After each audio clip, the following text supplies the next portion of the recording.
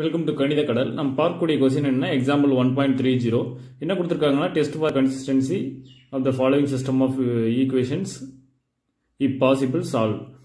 ஒருகாமி தன்னுடையதை என ஆராய்ந்து தீர்க்க அப்படினு கொடுத்திருக்காங்க. மூணு ஈக்குவேஷன்ஸ் கொடுத்திருக்காங்க. அப்ப இங்க வந்து unknown variables பாத்தீங்கன்னா xy z மதிப்பிட வேண்டிய மாறிகளின் எண்ணிக்கை 3 xy z.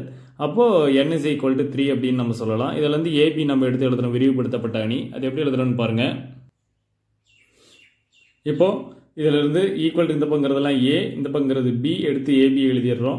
n is equal to 3 னா அதான் number of variables x y z. அப்ப n is equal to 3. இப்போ நம்மளோட aim இந்த டயகனல் தவிர மீதி 0 பண்ணனும். ஆனா ஃபர்ஸ்ட் என்ட்ரி 1 ஆ இருந்தா ஈஸியா இருக்கும். அப்ப என்ன பண்ணலாம் செகண்ட் ரோல இருக்கு. அப்ப ஃபர்ஸ்ட் ரோவையும் செகண்ட் ரோவையும் இன்டர்சேஞ்ச் பண்றோம். r1 இன்டர்சேஞ்சிங் r2 அதான். இப்போ அடுத்து இன்டர்சேஞ்ச் பண்ண பின்னாடி நமக்கு மேட்ரிக்ஸ் இப்படி கிடைக்குது. இப்போ இதில இருந்து இந்த டயகனலை தவிர மீதி இருக்கக்கூடிய இந்த மூணு எலிமெண்ட்டையும் நம்ம 0 பண்றோம். மூணு எலிமெண்ட்டையும் 0 பண்ணனும்னா ஃபர்ஸ்ட் எங்க போகணும்னா அந்த 4 இங்க 4 இருக்கு இங்க 1 இருக்கு. அப்ப இந்த ரோ எல்லாத்தையும் 4 ஆல மல்டிப்ளை பண்ணி இந்த ரோல இருந்து இந்த ரோவை சப்ட்ராக்ட் பண்ணோம்னா நமக்கு 0 ஆகும். அப்ப r2 tends to r2 minus 4r1 r1 4 ஆல மல்டிப்ளை பண்றோம். இது r1 r1 4 ஆல மல்டிப்ளை பண்ணா 4 minus 12 minus 4 அப்படினு கிடைக்கும். சப்ட்ராக்ட் பண்றோம் 4 minus 4 0 minus 2 minus 4 minus 6 minus of minus plus 12 அப்ப 18 8 minus of minus 4 plus 4 ஏன்னா செப்பரேட் பண்றதுனால மேல இருக்கிறது குறிய மாத்தி நம்ம கூட்டினாலும் ஈஸியா தான் இருக்கும். அப்ப 12. இப்போ அடுத்து என்ன பண்ண போறோம் அந்த 15 0 பண்ணனும். 15 0 பண்ணனும்னா இந்த ஃபர்ஸ்ட் ரோவை நம்ம என்ன பண்ணலாம் 15 ஆல அதாவது 15 ஆல மல்டிப்ளை பண்ணி செப்பரேட் பண்ணலாம். அப்ப r3 tends to r3 minus 15 r1. அப்போ r1 ஐ 15 ஆல நம்ம மல்டிப்ளை பண்ணனும்.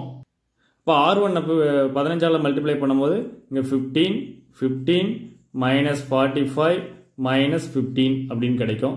சப்ட்ராக்ட் தான் பண்றோம். பாருங்க சப்ட்ராக்ட் பண்றோம். அப்போ மேல இருக்கிறதுல குறி மாறும். 15 minus 15 0 minus 3 minus 15 minus 18 9 minus of minus plus. அப்ப 9 plus 45 54 21 minus of minus plus 15 அப்போ வந்து பாத்தீங்கன்னா 36. இப்போ டயகனல் தவிர மீதி என்ன 0 ஆகலன்னு பாத்தீங்கன்னா இந்த minus 18 0 ஆகல. 18 இங்க 18 இருக்கு இங்க 6 இருக்கு. இப்போ இத 3 ஆல மல்டிப்ளை பண்ணோம்னா இங்க 18 ஆயிடும். அப்ப ரெண்டுமே சேம் சைன்ன்றதால செப்பரேட் பண்ணலாம். அதான் பாருங்க r3 tends to r3 minus 3 r2. r2 ஆல நம்ம எதால மல்டிப்ளை பண்றோம் 3 ஆல மல்டிப்ளை பண்றோம். r2 ஐ 3 ஆல மல்டிப்ளை பண்ணா என்ன கிடைக்கும்னு பாருங்க. இங்க 3 ஆல மல்டிப்ளை பண்ணோம்னா -18. இப்ப r2 ஐ 3 ஆல மல்டிப்ளை பண்ணனும். அப்ப 18 ஐ 3 ஆல மல்டிப்ளை பண்ணா 54 12 3 ஆல மல்டிப்ளை பண்ணா 36. இப்போ செப்பரேட் பண்ணனும். செப்பரேட் பண்ணும்போது மேல இருக்கிறதுக்குலாம் சைன் சேஞ்ச் ஆகும். அப்போ -18 + 18 0 ஆயிடும். 0 - 0 0 தான். 54 - 54 0 36 - 36 0. இப்போ பாருங்க டயகனலை தவிர மீதி எல்லாம் 0 ஆயிடுச்சு. அப்போ ab னுடைய ரேங்க் என்னன்னு பார்க்கலாம். a னுடைய ரேங்க் என்னன்னு பாத்தீங்கன்னா பாருங்க நான் ஜீரோ ரோஸ் 2 தான் இருக்கு. அப்ப 2 ab னா ஃபுல்லா பார்க்கணும். ஃபுல்லா பாக்கும்போது ஒரு 0 ரோ இருக்கு. அப்ப இது ரெண்டும் நான் ஜீரோ அப்போ 2. ஆனா இது ரெண்டுமே ஈக்குவல் தான். அப்ப row of a is equal to row of ab is equal to 2 but which is less than 3.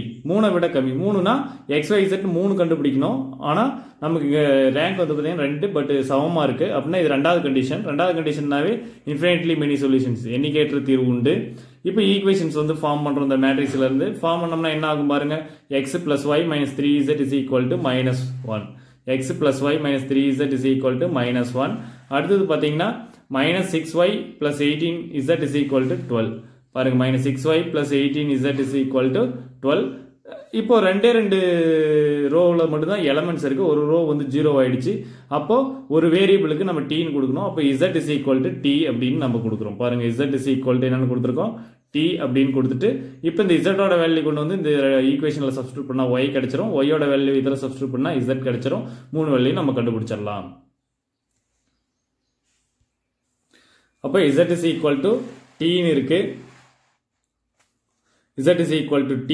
z is equal to t ன்னு கொண்டு வந்து செகண்ட் ஈக்குவேஷன்ல சப்ஸ்டிட்யூட் பண்றோம். அப்ப 18 into z ஓட வேல்யூ t கொடுக்கணும். ஆனா அதுக்கு முன்னாடி என்ன பண்ணலாம், இது எல்லாமே 6 ஆல டிவைட் ஆகும் காமனா. அப்ப 6 ஆல டிவைட் பண்றோம். அப்ப -y plus 3t is equal to 2. therefore y is equal to -y எந்த பக்கம் வந்துச்சுனா +y +2 இந்த பக்கம் வந்துச்சுனா -2. அப்ப y is equal to 3t minus 2. அப்ப y ஓட வேல்யூ என்ன கண்டுபிடிச்சிட்டோம் அப்படினு பாத்தீங்கன்னா 3t minus 2.